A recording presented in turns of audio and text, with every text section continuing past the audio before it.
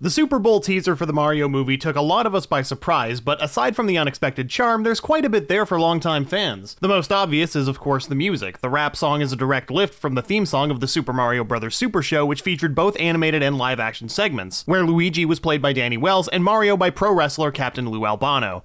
The version of the song used in the Super Bowl teaser has identical lyrics to the original. But that's not the only Super Show reference. The sunglasses worn by the Mario Bros. Client is a fun throwback to this pair of sunglasses worn by Toad in the original Super Show. There's even a rumor online that the voice actor of the Client is Jeannie Elias, the original voice actor for Princess Toadstool from the Super Show, though at the time of writing this hasn't been confirmed, though I'll admit their voices are pretty similar. And finally, very well documented at this point, but if you call the number advertised, you'll get an automated message from Luigi as played by Charlie Day. We're calling Super Mario Brothers. I still hold that Charlie Day was truly inspired casting, which is partly why